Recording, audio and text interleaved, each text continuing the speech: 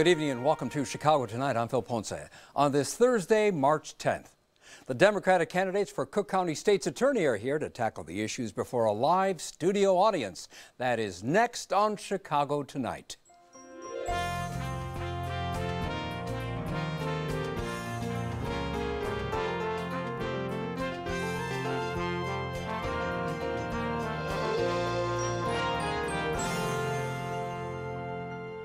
The high-profile race for Cook County State's Attorney comes as faith in the criminal justice system has been shaken, not only in Chicago, but in cities across the nation. Tonight, we'll hear from the Democratic candidates in their final appearance together before next Tuesday's primary. And we are also joined tonight by members of the League of Women Voters of Cook County and their guests. The audience is here to observe, not participate. The League is a co-sponsor of tonight's forum, along with the City Club of Chicago. And joining us in the order they appear on the ballot are Kim Foxx. She is a former Assistant State's Attorney who also once served as Chief of Staff to County Board President Tony Preckwinkle. Incumbent Anita Alvarez, who was first elected State's Attorney in 2008. Prior to that, she was a prosecutor in that office for more than 20 years. And Donna Moore, she is a former federal and county prosecutor. She also served as Chief Legal Counsel to the Illinois Gaming Board. Moore is currently a managing partner at the law firm Foxx Rothschild. Whoever wins the primary will face Republican Christopher E.K. Fawncook in the November general election. And if you have friends outside the Chicago area who might be interested in this program or who don't have a TV, we have a live stream right now on our website. Kim Foxx, Anita Alvarez, Donna Moore, again, thank you for being here. We appreciate it. Thank you. Anita Alvarez, obviously the Laquan McDonald case has been a key point and a key issue in this campaign. You said at the time that you made the charge against, filed charges against Officer Van Dyke, that you had been waiting for the feds before charging him, and the feds still have not finished their investigation. Is it safe to say you would still be waiting right now if the police video had not been released? No.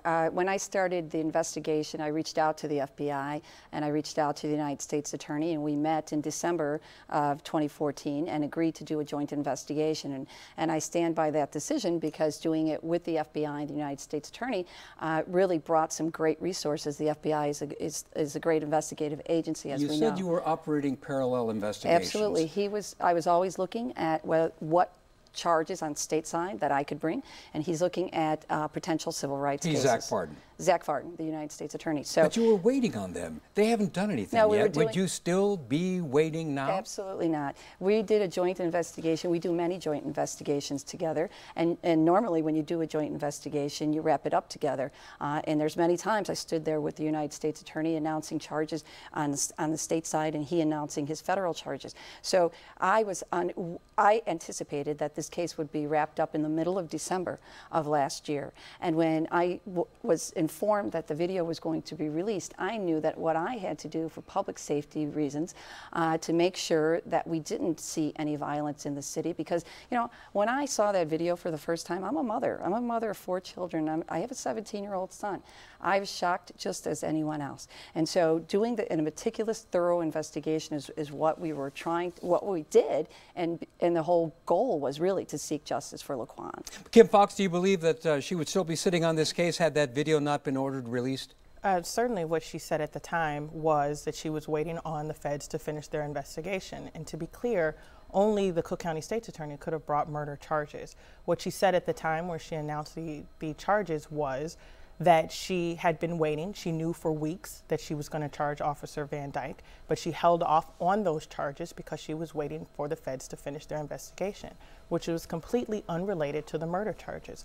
So going off of what she said and following her logic that she was waiting for them to complete, they haven't completed, that those charges wouldn't be filed. And lastly, she said that she filed those charges between the time when it was going to be announced that that video was coming out and the actual coming out of the video, those 4 days, she was able to get those charges filed. And it was only because that video was going to be released. So the interest of public safety had nothing to do with why that video was released. It was the public was going to see what Anita Alvarez knew was that this young man was struck down. A quick response from Anita Alvarez, and then we'll get to Donna Moore. Well, you know, Ms. Foxx has never investigated a murder case. She's never charged a murder case. She's never tried a murder case. I'm the only candidate here that has the experience of doing doing that and doing hundreds of cases. And I am the only candidate here who has investigated police officers.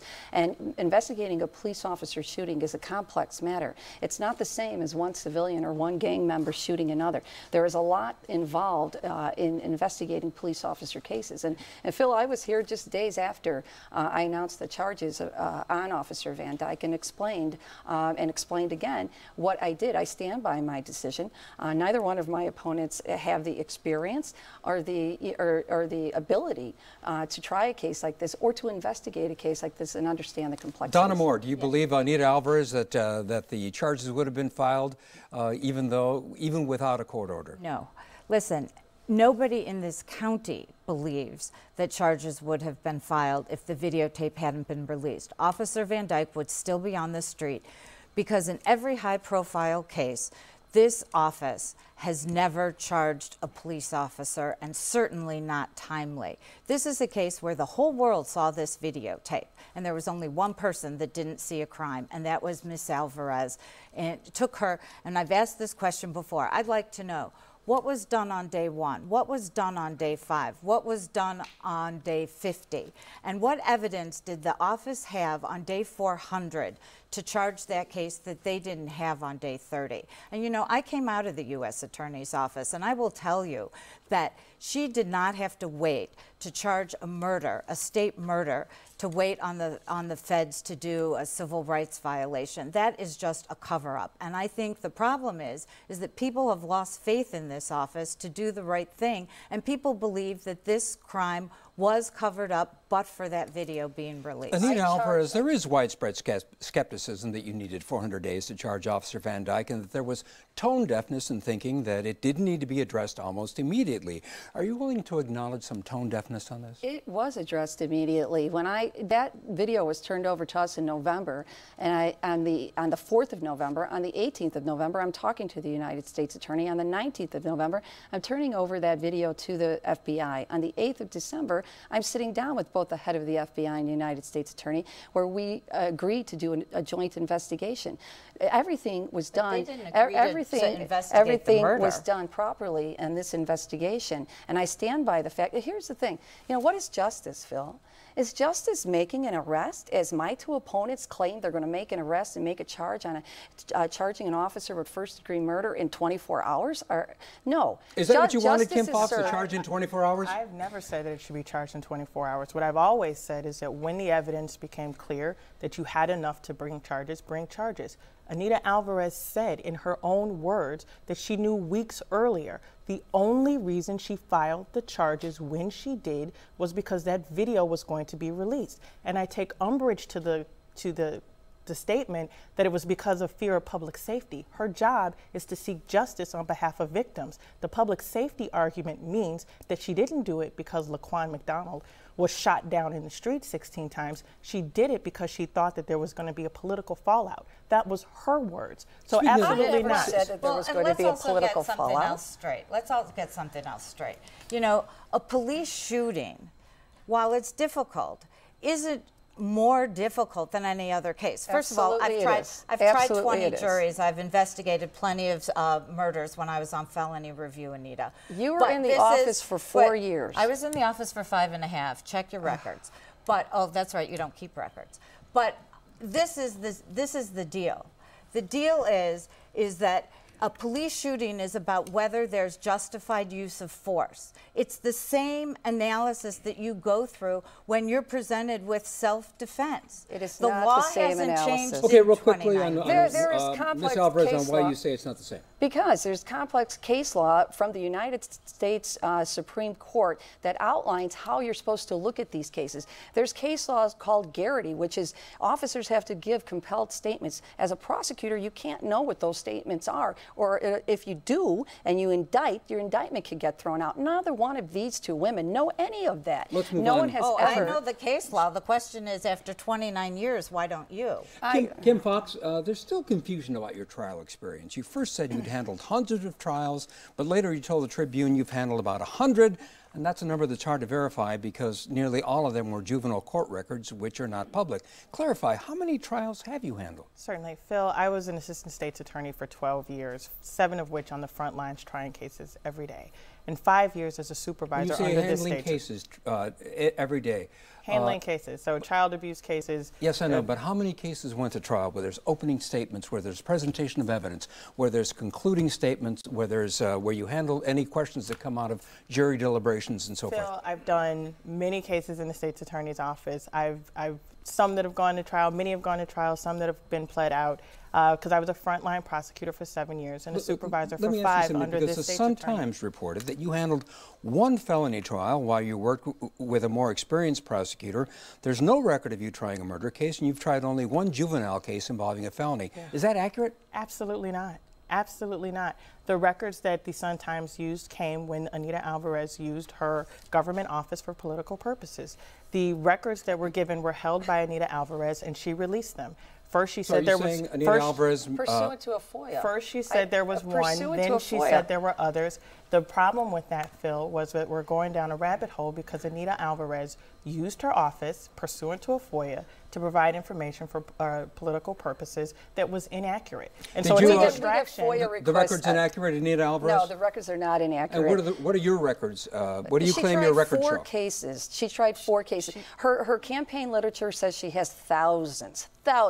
Then she backs down and then she says, okay, it's not thousands, it's hundreds. Then we're at the Tribune editorial. Now she's finally got, she's got her feet to the fire, and she has to finally say, oh, well, it's 4. Phil, she's a liar. Phil, you know, when you apply for a job and if you lie on that job application, you don't get the job. She is lying to the voters of Cook County. She's lying about her experience. Why would you lie about your experience? She's lying about the lie is about why it took 400 days to charge Laquan McDonald, to be clear. No, we're talking about your experience. When Anita Alvarez uses words like liar, when she said she delivered a FOIA request that said there was 1, now she's saying there's 4. She is the keeper of records which have a history of bad data that she doesn't keep. And she knows that. And when she did it, she knew what she was doing. The issue here, So Phil, for the record, to the best of your knowledge, how many trials have you actually conducted?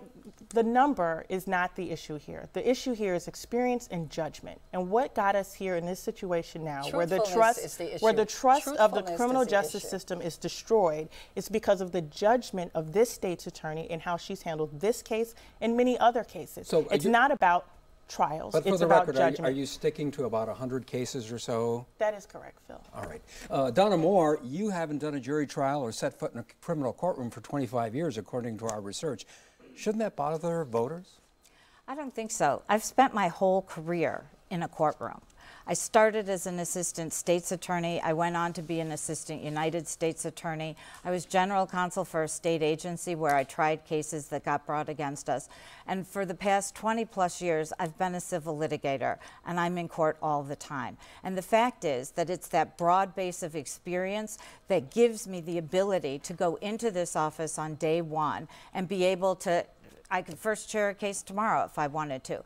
But it is about management. I sit on the management committee of my law firm, which is 750 lawyers nationwide. And that's what's important. And as we were just talking about, this office is about truth. It's about facts. And the fact is that I don't take hundreds of thousands of dollars from politicians. Back to the issue of your courtroom experience. With respect, the issues that are front and center in the public's mind are not candidly civil issues. They are criminal issues, matters of life and death. I agree. Are you not at a deficit in that regard for the past 25 years? No. Trying a case is trying a case. The subject matter is the subject matter. Ms. Foxx has tried 1 jury in her career, and she hasn't practiced law in the last 3 years. I've practiced law for 30 years straight, and I'm in court every day arguing motions. I've tried cases. You don't forget what you learn. You build on it. And by doing different things, it gives you a perspective in the office that you don't have when you've been there for 29 Donna, years. you've been representing casinos for 25 years. You haven't done criminal law in 25 years. Not only that, I'm still trying to figure out why you're in this race. You're a Republican. You have donated to Ronner. You've donated to all right-wing conservative congressmen. Anita, you're a Republican, Donna. Let's be truthful to the voters. Let's be truthful to the voters. Let's clarify. What is your political affiliation? You know, I donated to Toni Preckwinkle as well, and she raised my taxes. So the fact of the matter is I've donated to many. I've donated to Republicans? Excuse me. To Republicans. I donated $2,500, and then I donated many thousands of dollars to Democratic candidates throughout the year. But the more important question, Phil, my question is, what is your political affiliation been over the years? I worked for George McGovern when I was in high school, and I started out being a Democrat back then, and I've always been a Democrat. And you know, this is the problem. When you have no record to run on, you have to find something to damage other people. And Miss Alvarez has no record. And let's look at, because the more important question is not who I wrote a $2,500 check to, but who they're getting money from. Miss Alvarez gets thousands, hundreds of thousands of dollars from personal injury lawyers who are getting millions and millions of dollars in cases they settle with her office. She's running her campaign. Quick response She's from Anita running Alvarez. her campaign out of a PI lawyer's office. So you want to talk about conflict of interest? You want to talk about doing your job? Somebody ought to be investigating Miss Moore makes up Alvarez things right as now. we go along. No, that's what she's not true, telling Anita. you is that she's made all her money representing casinos, the interest of casinos. Is that who the voters of Cook County want to be the Cook County State's attorney? Someone who's representing casinos, who not only that, who was highly criticized by an appellate court for her handling of representation of a casino in which the casino went bankrupt, and she wrote herself a $200,000 bonus. Let's be honest with the voters of Cook County. I never saw that. I wish I had an unbiased view of my record shows all the great things that I have done, all the things that I have accomplished since 2008. But what's unfortunate, really? Phil? Why don't you ask Mrs. Kochman or Mrs. Pynek or Emmett Farmer's father? Are those things that you're proud of, Anita? Because you certainly haven't let's done move a on. good job. Kim Foxx, you've been accused of lack of decency and poor judgment to use the Laquan McDonald shooting video in a campaign ad. How do you respond to that? What I would say is, as we started this conversation, is that the trust in our criminal justice system has been broken under this state's attorney. Reminding the voters of what the issues are in this race, most highlighted by the Laquan McDonald video, is why we use that video. And so I do not believe that it was a lack of decency. Again, this was a public document that Anita Alvarez fought for its release, and only after its release did she file charges in that case. It goes to the lack of judgment that this state's attorney has. And Ms. Foxx doesn't understand, because of her lack of experience and the fact that she's never tried a murder case and the fact that there is a case likes to make up stories that she knows.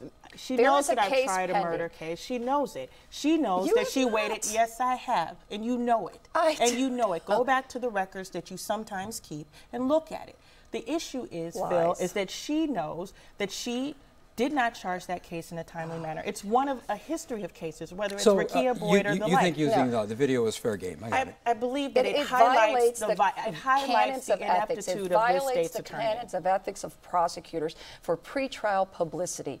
And that the tape judge had been all over the news for weeks, and she knows it. It's been all over the news for months. It's been on CNN and MSNBC. She's using the case for political reasons. The case is pending. The judge has issued a gag order. We're not supposed to talk about it. The canons of ethics for prosecutors tell us we're not supposed to talk about it. She can damage this case. All right, let's talk about it at every opportunity. Let's move on. Speaking of videos, and this is a question to all of you, the mayor plans to release videos of police shootings within 60 and 90 days of the incident. Donna Moore, do you support that? I don't support it outright, because here's what I think we have to do with videos. First of all, the state's attorney needs to take control of cases, not the independent police review agency, because these are criminal cases until the state's attorney were to say they're not. And as such, I don't want a citizen board taking control of my evidence. I would release the video at the time when I publicly release it in a courtroom. So if that's at bond court, that's when I would release it. If it's not until trial, that's when I would release it. Kim Foxx, releasing a video between 60 and 90 days of an incident? Certainly, I don't know if there's an arbitrary number that you can put on the date when you release the video. That's what the mayor's proposed. Where it doesn't compromise the integrity of your investigation. Anita Alvarez? Well, that's the issue, is whether or not it's going to compromise the case and compromise. And again, I go back to the rules that we are guided by as prosecutors, and we're not supposed to be releasing evidence pre-trial. And so we have to be very careful about this. But I think we're in the digital age now that we weren't in 15, 20 years ago. And so this is something we need to talk about. Because the reality is that, you know, we have our investigation and we have the evidence that we're trying to build. The city is in a different position. I can't control what the city does, and so I can't stop the mayor from doing that. But I think we have to be very careful. Ms. Alvarez, last December you said there were serious discrepancies in the statements that officers filed about the Laquan McDonald shooting and the actual video. When will you decide if those officers broke the law? Well, first of all, you know, any officer that lies, in my opinion, should not remain an officer, and no matter what department he's on. The federal investigation, as we sit here today, still continues. And so when I announced charges on Van Dyke, I am no longer part of that federal investigation. However, I do know that it is still continuing. So I think in due time... You do have jurisdiction, well, don't you, against those officers? This is an issue that quite frankly, in due time, I think we'll hear from U.S. Attorney Farden about whether or not these officers, if there's any yes, charges. She has jurisdiction to charge these officers if she chose to do so. And there are other cases of perjury. When the state's attorney says that when an officer lies and perjures himself, the state's attorney says that he should no longer have that job. There have been cases that have been well documented where recommendations for perjury were made by her own assistant state's attorneys up to Anita Alvarez for recommendations of charges, and she chose not to do it. And the excuse that she gave when confronted, Phil, was that it's difficult to get convictions in those cases. Not that the person didn't perjure, not that it wasn't a breach of the law, but because it was too hard that Anita Alvarez chose not to do her job. It's simply not true, and neither one of these two have any knowledge of the facts of the Van Dyke case. They have no knowledge of what I know in this investigation. Can you charge them independently of the U.S. Attorney's Office? I can't talk about that. The case is still. No, I'm just asking you if you have the jurisdiction to charge them. If I have jurisdiction, yes, I can, but I can't tell you. Well, I can't tell you. I'm bound by the rules of the federal court, and I'm bound by the rules of what Judge Gaunt has issued as a gag order. So there's certain evidence I just can't talk about. You know, because what about the Glenview police case? The Glenview police case, you had 3 officers that perjured themselves. You had a judge state so on the record. And I charged them. 8.5 months later, you had a judge say so on the record, you had the transcript, and you had a videotape. And the only reason that case came to light was because the Glenview mayor wrote a letter, gave it to the press, and said, hey, I'm paying these 3 police officers. My taxpayers are paying these officers to sit at home because Anita Alvarez, excuse me, I don't want to hear that statistic because you raise statistics here that none of the rest of us can ever get out of your office from a FOIA, and the BGA is suing you right now over that. But it took her 8.5 months and the Glenview mayor to bring light to this case, and only that. It was a complex investigation, according to Ms. Alvarez,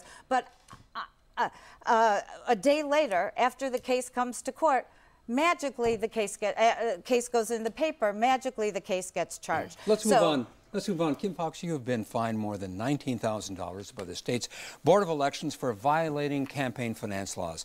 Why should voters trust your legal expertise when you've had problems with campaign finance laws? Certainly, we disagree with the rulings of the State Board of Elections, and we're appealing. It was unanimous. It was unanimous. And we're appealing.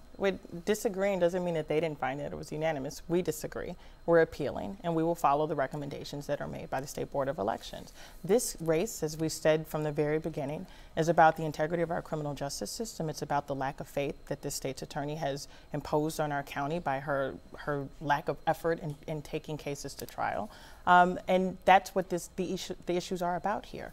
And so we're appealing, and we will move on from there. The voters of Cook County need an independent state's attorney, which I have been, not a political puppet for some political boss. Ms. Foxx is a liar.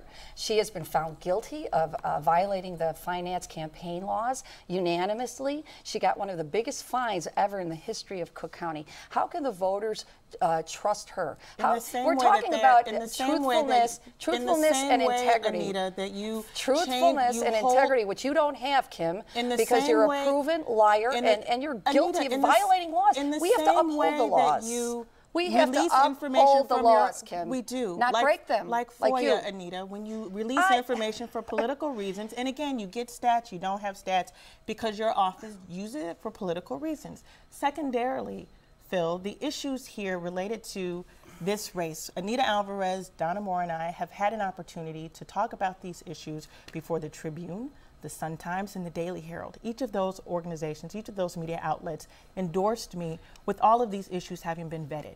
Anita Alvarez has used this. The Tribune questions whether you're running for public defender, and I don't call that a glowing endorsement. That's far from being a glowing endorsement. Alvarez, and there's serious questions about Anita Alvarez what as you're a two-term incumbent has caused our criminal justice system to be the laughingstock of the nation. That is where we'll have to leave it. Kim Foxx, Anita Alvarez, Donna Moore, thank you all for being here. Wish we had more time. And again, our thanks to the audience and to the League of Women Voters of Cook County. The League is a co-sponsor of tonight's forum, along with the City Club of Chicago. And back to wrap things up right after this. Tonight's forum on Chicago Tonight was made possible in part by the League of Women Voters of Cook County. Chicago Tonight is made possible in part by the City Club of Chicago. Smart people may disagree about what makes a great city, but part of what makes Chicago great is that we don't have to agree. To run a city like ours, a lot of issues come up. The City Club of Chicago is a place to debate those issues and hear from the men and women who shape the policies, lead the industries, and tell the stories that define our city. For the free and open exchange of ideas, the City Club of Chicago. And that is our show for this Thursday night. I hope you join us tomorrow night at 7 for the Week in Review. Now, for all of us here at Chicago Tonight, I'm Phil Ponce, and I thank you for watching. Good night.